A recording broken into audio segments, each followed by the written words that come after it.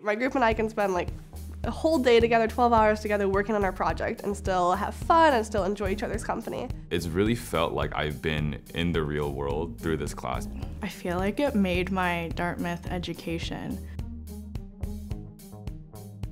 We're working with a startup out of Boston called Pison Technologies.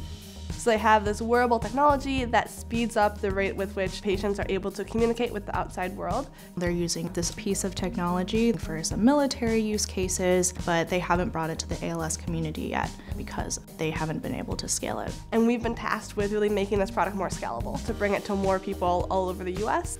There is no standardized setup process, and it requires a Pison employee to come in and actually set it up in person, but we're trying to make it into an automated process where anyone can just buy it and set it up on their own.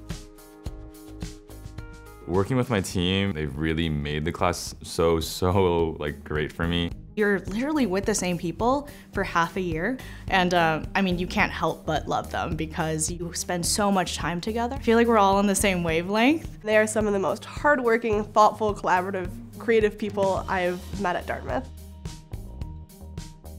The biggest takeaway from this whole experience is that creativity doesn't come in the blink of an eye, but it takes months and months of iterating and just continually pushing the boundaries of what you think is possible.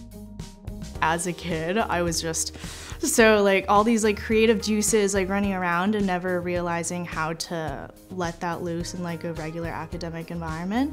And this was such a class and a discipline that got to lasso that in.